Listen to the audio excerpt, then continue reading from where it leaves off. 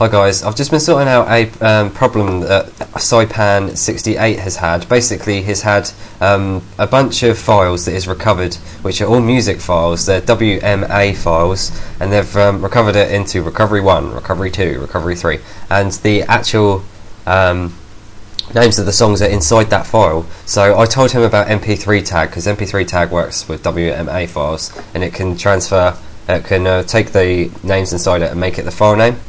Only he wanted to change them all to WMA because they've been recovered as WMV. So I told him a DOS command that he could use, but he kept getting access denied errors. And then once I told him what to do, which was run it as an administrator, he then couldn't use MP3 tag because it come up with access denied as well. So he had to run that as administrator to fix this problem. So managed to get it working in the end. But what I'm going to show you this time is, because this guy has obviously not got administrative rights on his PC, I'm just going to show you in Vista how to become an administrator and have control over your files and not have to worry about things popping up all the time asking you to continue. So I've got Vista in a virtual machine here. I'm just going to show you, well, it's pretty much one command you can do that can enable the administrator account, so you can then sign into that and not have to worry about having access denied messages and things like that, and all your programs will be run as administrator. Because if I go to run Windows Media Center, you can right click and have run as administrator. Now, wouldn't you rather be that administrator and not have to worry about keep right clicking? So anyway, all we're going to do is go to the start orb and type in command prompt.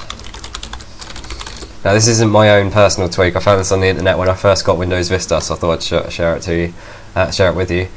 You can right click, and then this time you have to ironically run it as an administrator. So then it comes up with user account control. Continue. Now we're in a DOS box.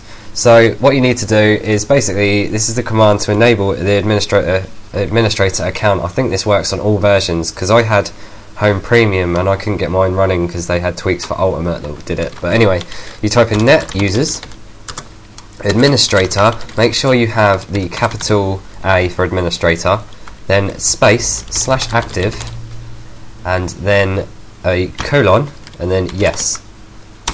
That says the command completed successfully. So you can now quit this box, and obviously quit this. This is just because I've first started Vista, and now you can log off. It will log off, and you'll notice on the main screen administrator. So I can choose between Duncan and administrator. So I log on as administrator. It's going to make a new desktop for me, so this may take a while.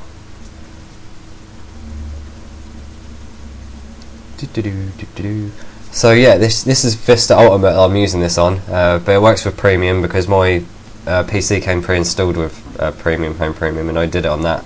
And what I'm going to show you when it loads up is how to log in as administrator by default and then delete your other account. But beware, they will delete all your My Documents and things like that, so you're going to have to back it up. So right, we're in administrator, so now when I right click anything I don't have to run it, even though it says run as administrator, I don't need to do that anymore because it will run it as administrator because I'm administrator. So next thing to do is log on by default to into Windows Vista. That's what I'm trying to say. Right, so I'm going to go Windows key and R, run, and in here I'm going to type control, user passwords, all one word, 2. Click OK. Then you've now got a user accounts box. Now all I'm going to do is untick users must enter a username and password to use this computer. Untick it. Click OK. And it says you can set up a computer so that users do not have to type a password, name and password to log on. To do this, specify user automatically logged on below. Now we just enabled administrator, but it hadn't got a password set to it because you notice I clicked it and it logged straight in. So I don't need to set a password here. But you may want to, but you're going to have to go through the users control panel in the control panel. So the users, you have to make a password for administrator, and then you just choose the default one you want here. So it was Duncan or administrator. I'm going to leave these blank, click OK, and it's done. So the next time this reboots, it will log on straight into administrator, and I won't have to worry about my other account. Now you need to go into control panel. I'm going to go into classic view because I'm not a big fan of the other view.